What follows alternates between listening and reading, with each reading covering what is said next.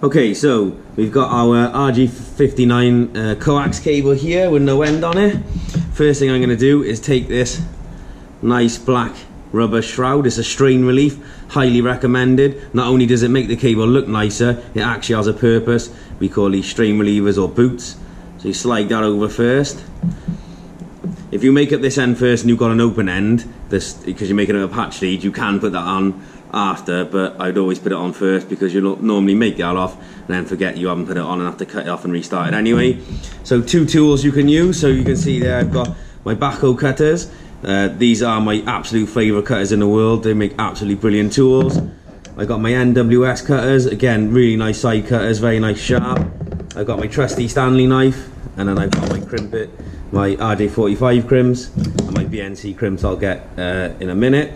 So first thing we do is go and get the ratchet crimpers for the RG59. Right, okay, so I've zoomed this in a bit so you can see it a little bit better. So I've got my end there with the cable with the strain relief boot on there. Two ways you can do this. You can take your nice sharp cutters, lightly nibble around the outside of the jacket, not too much pressure because you'll cut the braid on the inner, and then gently prise it apart. That gives a nice neat finish, no broken copper whatsoever. Or you can go old school, Stanley knife, nice sharp new blade, gently around the end, and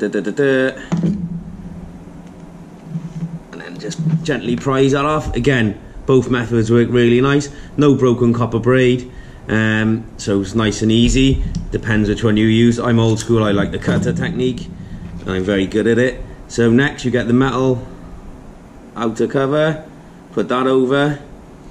Easiest way next is just push the braid in so it balloons up like that, and then again using a Stanley knife or a nice sharp pair of cutters, we just nibble around, leaving about 3/4 of a centimetre of that braid. There we go, and we just fold that down like so.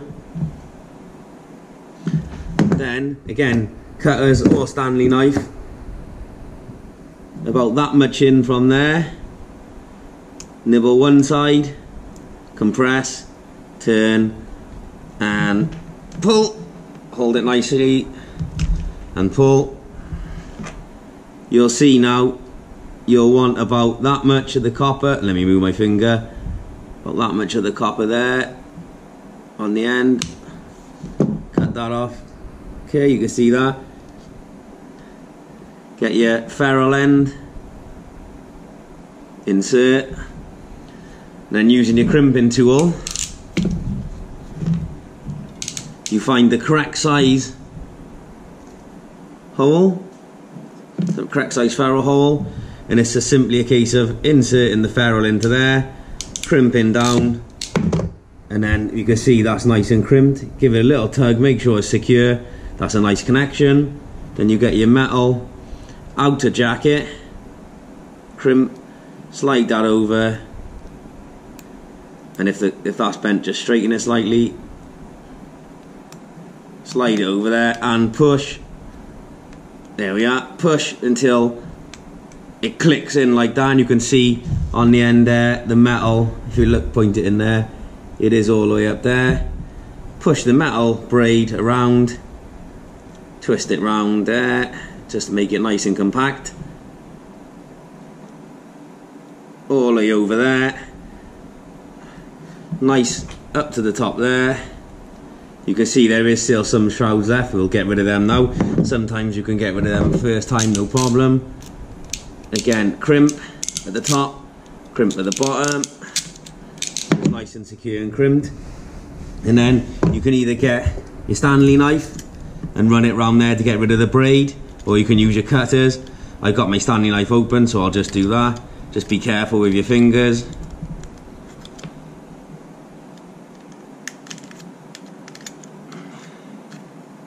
There you go, so that's nice and cleaned up, no braid, that's what you want to see. Then you slide the strain relief all the way up over to the top there, and over as much as it can, and there you go. And there's with the strain relief boot on it. Not only does it make it look nicer, because if you did have any copper it would hide that, but it actually has a purpose of holding that nice and sturdy and providing it some strain relief when you bend it round and into matrices, PTZs, cameras, whatever you need.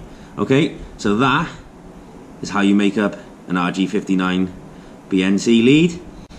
Hopefully that's going to benefit some of you. That seems to get a lot of hits on YouTube, so it's definitely in high demand. Keep liking, keep subscribing, keep sharing, keep commenting, keep asking questions. Really enjoy your feedback. See you next week for the next one. Thank you.